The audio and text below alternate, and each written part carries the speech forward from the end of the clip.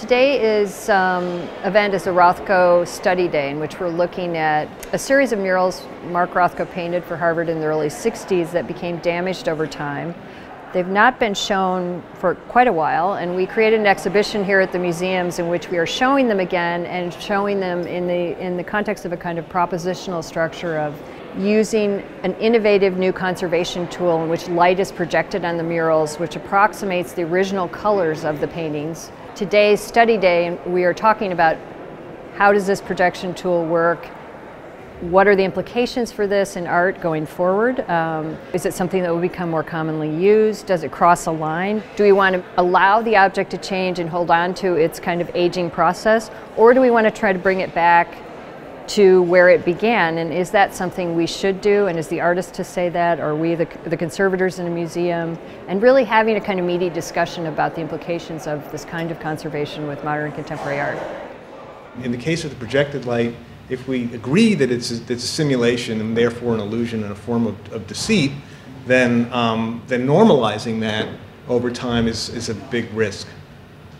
Yes, and I think if that is your point of view, that it's a form of deceit. So, well, I think this is, you agree, yeah. Maybe we can never get away from the academic, but then have these, the artist's intention of these works been lost forever. Well, and I mean, they can some never things be exhibited without an academic discussion. Some things get lost. In 1988, when they were shown, people came in and go, "Yep, they're no longer red, they're blue," and walked out. So that was the sense that they had been written as a loss. That was the publicity.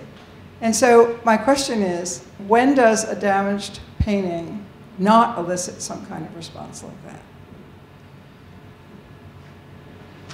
Is that not what we do as conservators? We try to minimize that distraction so that you can see it all. And maybe we've taken a stand here that's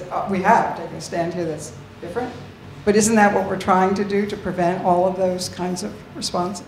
If all of the visual objections were removed, if somehow we could all agree, and even the artist could agree, that it was done perfectly, that would make the ethical objection maybe all the more strong, because then the deception has been total. Because of the vulnerability of these surfaces, it's actually impossible to restore the color in a conventional way by adding conservation material to the surface.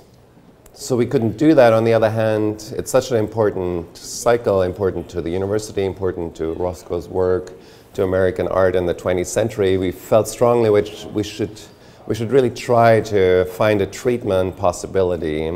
I mean, the reason we're doing this study day is because it really is something that is not an automatic kind of tool that should be adapted. It's experimental. It's something that there are questions by conservators, by curators, by art historians, by scholars, and by artists about what is the role of conservation with works of art as they begin to change with time. So it's really, the reason for the study day is have that kind of discussion between experts.